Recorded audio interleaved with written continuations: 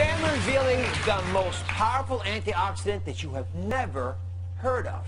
It's one of the keys to fighting off the diseases that you fear the most. It is called glutathione. Now write it down because it's critically important. And here to tell us about it is the director of Yale University's Prevention Research Center and my good friend, Dr. David Katz. Welcome, David. So, glutathione has been described in many places as the superhero of antioxidants. Now, why is that? How come no one's ever heard of it before? Because unlike most antioxidants people think about getting in a supplement, this one the body makes.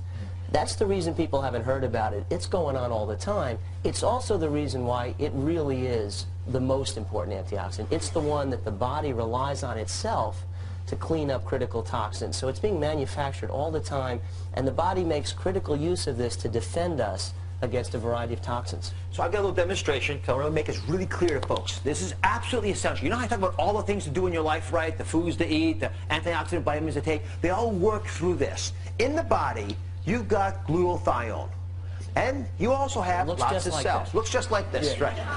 And so you've got these green normal cells, and you also have toxic cells. Some of these are from outside your body. Some of them are cells of your own that have been damaged by free radicals, and they've been oxidized. Damaged by the sun, damaged from foods, whatever. If you put in the normally existing glutathione in your body, it will soak up a lot of these bad boys, take them away, just like that.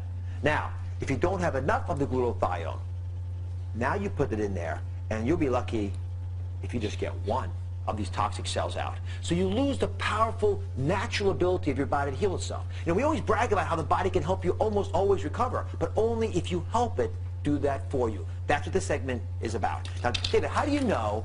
You like that? I like that. Good. I'll take it home with you. Okay, thanks. Go back to Yale. My kids will love that. Now, how do you know if you don't have enough glutathione in your body?